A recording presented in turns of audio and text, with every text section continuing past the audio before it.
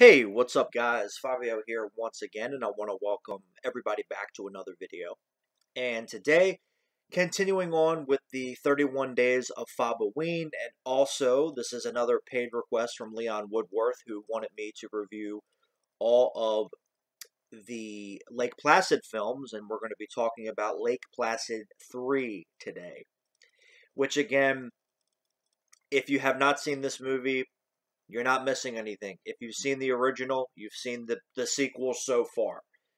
You've definitely seen Lake Placid 2 and 3 if you have seen the original, because not much is different. But you know that's the way that it goes in the big city, as they say.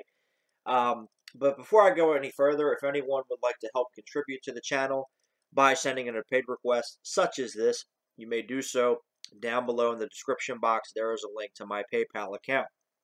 No amount is too big, no amount is too small. It does not have to be just a movie review. It could be a TV series or a cartoon or a comic book or a video game or music, random thoughts and commentaries and rants and discussions and whatever you guys want to see me do here on the channel. That's what the paid request is for. So again, if you're interested in that, click on that link, send it in, and I will get to it as soon as I possibly can. And for those that have sent them in before, I greatly appreciate it. It means that you guys actually care about what I say and do here on the channel, and you want to see me try different things. So it does motivate me to keep making videos as well. So it's a win-win for everybody. So thank you guys. But Lake Placid 3. Again, for whatever reason, I don't know, besides money, they decided to keep making Lake Placid films. Now, the first film, it did okay when it came out. It didn't exactly set the box office on fire. And I'm sure over the years, the residuals from VHS and DVD and everything else have kept the movie going. But for whatever reason, they decided to keep making these. You only needed one Lake Placid movie. Now, I know that the first movie, of course, like a lot of other movies, not just horror films, had the sequel bait ending where Betty White was feeding the baby crocodiles. And that is a repeated gag throughout the film. That is, or films, I should say, rather, because in Lake Placid 2 and 3, they reused that gag, and they reused the plot point of the reason why the crocodiles keep showing up is because they keep feeding them, which I know is as organic and as simplistic as it gets. But the idea of a sequel, whether it goes to theaters or straight to video or straight to streaming or whatever you want to do, the idea is to take what people liked about the first movie and build on it and try to do something different while keeping that aura or continuity or whatever analogy you want to use from the original. And when you just keep making sequels that are the same as the first one, what is the fucking point? And it's not just Lake Placid. It's all these franchises nowadays, because that's what they keep doing. Halloween Kills came out today in theaters and on streaming. I looked at the spoilers. I get why the critics said it didn't add anything to the story, because it didn't. If you've seen any of the previous Halloween films, it's the same fucking movie. Trust me. Save yourself time. Save yourself money if you do go to see it in theaters. Save your time, or even if you have Peacock. Save yourself money and don't fucking watch it. But this is yet another franchise where they do that, because the story is the same exact story as the first two movies. They go back to, now what they tried to do is, at least for 2 and 3, I can't comment on the next couple of movies because I haven't watched those yet. But for 2 and 3, they did try to maintain, well, the next movie definitely does that. I don't know anything past that. I don't know anything about Versus Anaconda or Legacy or whatever the fuck the other one's called. They do try to establish a continuity with these. But what's the point? Because they keep making the same movie. So this time around, it opens up. There's a couple skinny dipping in the lake, and they get killed by the crocodile. Now, I saw the TV version, so the version I saw didn't have titties. I was disappointed in that.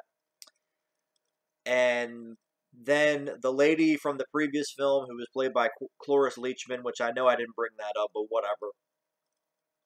it's her nephew or whatever. I don't care. They come to sell the house. The sheriff is actually played by Michael Ironside, but he's not the lead, and he gets killed, and he's wasted. But I guess they paid him very well to be in this movie. I would have rather had Michael Ironside be the lead because I love him as an actor. I've always been a huge fan of Michael Ironside's work. Unfortunately, he's in a shitty movie like this. I would rather have him as the lead and just shooting crocodiles and trying to blow them up. It would have been a much more enjoyable film. But of course, we didn't get that. You know how it is. But anywho, as I was saying,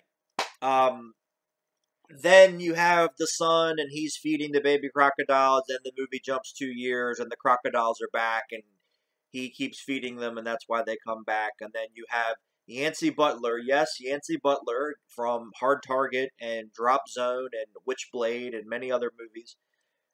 She is basically this crocodile hunter, and spoiler alert, you think she dies, but she comes back in the next movie.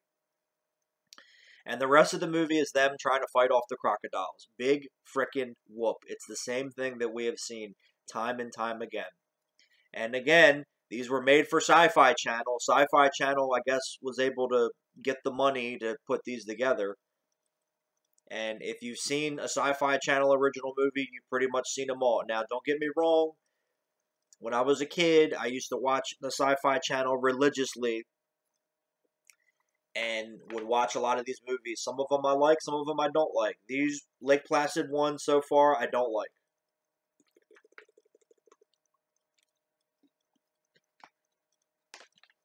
Sue me, dickhead, in the words of Arnold from Total Recall. But these movies are all the same. It is play which one's different. They're not. Horrible CGI.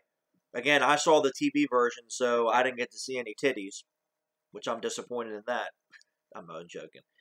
But these movies are very bland and generic so far. And guess what? There's 3 more that I have to watch. But oh well.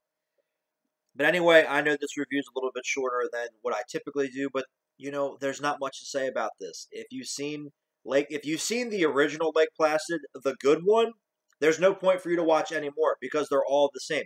Well, what about Anacondas? Okay, you know, Sci-Fi Channel used to mash up those movies all the time. Boa versus Python, Dino Croc versus Super Gator, and all that. So you're not missing much. You're really not. Save yourself some time and save yourself some money and either go watch the original or watch something else because you'll have more fun with that. Just saying. But anyway, I hope that you guys enjoyed my review of Lake Placid 3.